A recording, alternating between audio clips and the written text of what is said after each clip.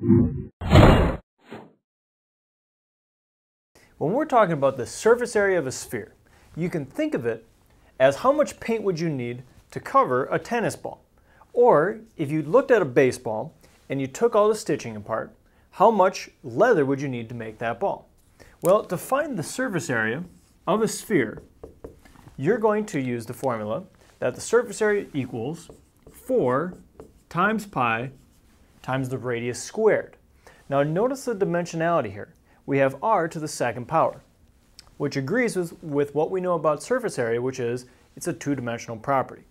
So the only thing that you need to know in order to calculate the surface area of a sphere is this formula, 4 times pi times the radius squared. Let's look at a very basic example of this application. If the radius of a sphere is 3 centimeters, what is the surface area? Well, we'll start off by writing our surface area formula.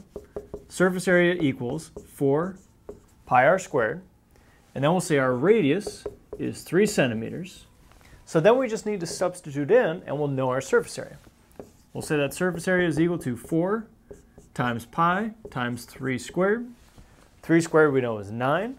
9 times 4 is 36. So the surface area of that sphere is going to be 36 pi square centimeters. So when you have a surface area problem and they tell you the radius, all you need to do is substitute into your formula and simplify.